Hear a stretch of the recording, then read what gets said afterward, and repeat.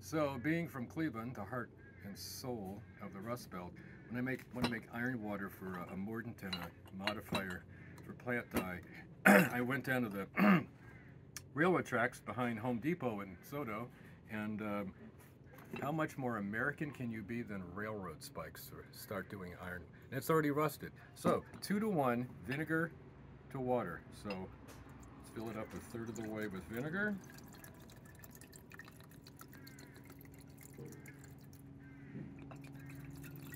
Just get even amounts. It's one of those make it once every 6 months things. And then top it off with water. Close it up for 3 weeks. And iron water, you use a tablespoon per cup. But I want to modify things like a yellow onion, which becomes this beautiful color.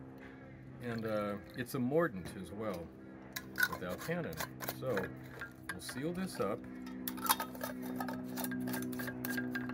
and wait 3 weeks. The color will change, but it's the most passive thing imaginable. Iron water.